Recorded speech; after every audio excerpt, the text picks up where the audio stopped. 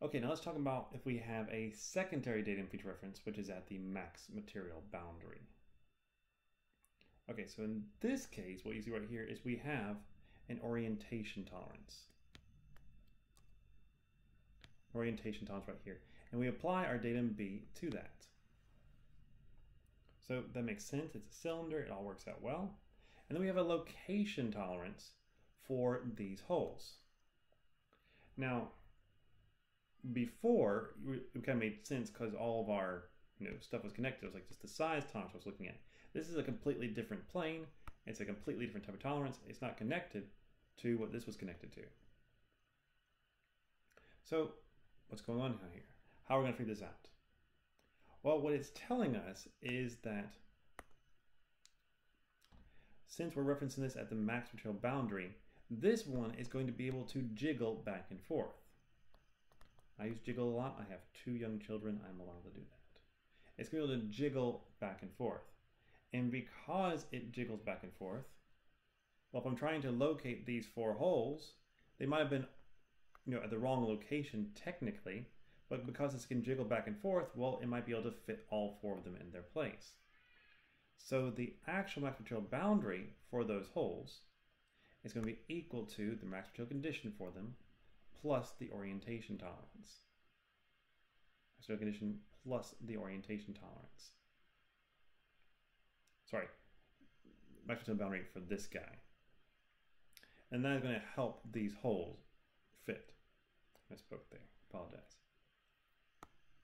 Okay, so if I apply a feature control or a datum feature to a feature control frame, and I reference it at the max material boundary, it's going to be the max material condition of that feature plus the tolerance. Okay, what about a tertiary datum feature? Well, it gets a little bit more complex as we go. And it's all going to depend on which one we're going to be referencing.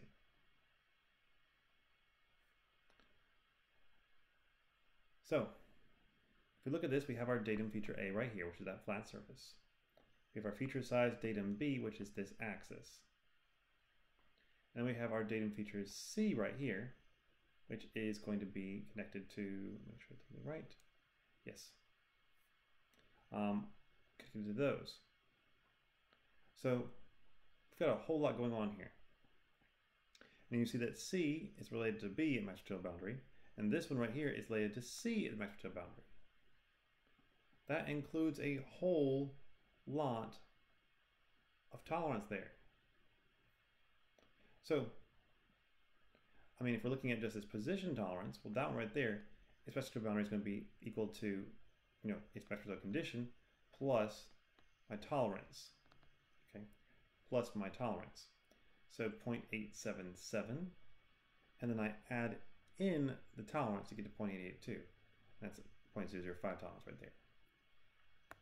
So that's just for that one though. However, if I go down here, what do you think is going to happen right here? Let's see if I have on the next slide. I do.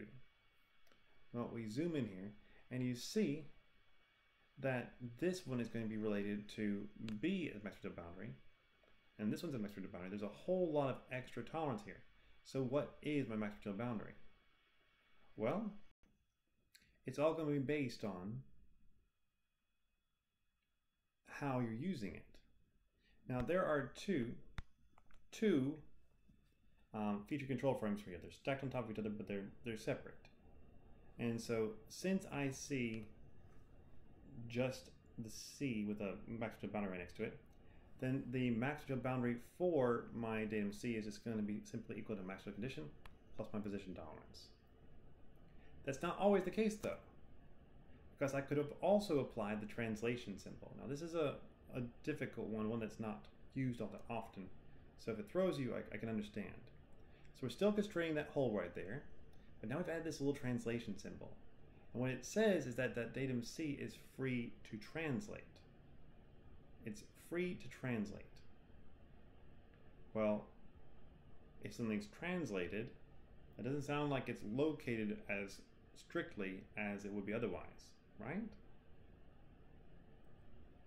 So if we look at this, before we had, just no translation symbol, Our Microtubule boundary for our datum C would have been the maximum condition plus our position tolerance. That's the highest order tolerance, and it's what's going to control it. However, with that translation symbol, we're now saying that this datum can move back and forth. It can move back and forth however much it needs to locate our feature. In that case, this isn't actually affecting it. Instead, the only one that's going to keep on affecting it is this orientation tolerance. So our Microtubule boundary is now different, it's 0.878. So this is a hard one. This is one that is fairly difficult to visualize and to see. And I will not throw this at you all that often, except for maybe on the homework. But still, you should keep it in mind. Keep looking at it. And remember that this is possible, so that if you do see that datum translation symbol, you don't get confused. So that's it for this time. Thank you for listening, and I'll see all of you later. Bye-bye.